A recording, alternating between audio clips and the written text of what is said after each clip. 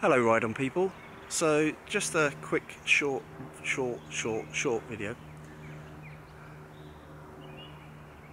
Hello Ride On people. So just a short for you, and a world's first, or a world's first times two, I guess, in some ways, is been talking to somebody very much in the know within Rivian, and they tell me that there are going to be two new models of the Rivian.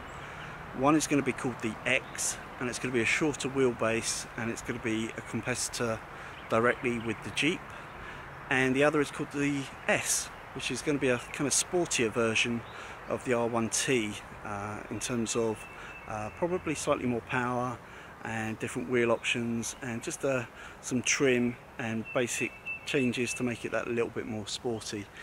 Anyway, in normal Illinois, the R1T and the R1S will still be built there, but as Georgia comes on in 2024, expect to see the R1S the R1 Sport models, and also the R1X, the Jeep competitor. Don't forget where you heard it first.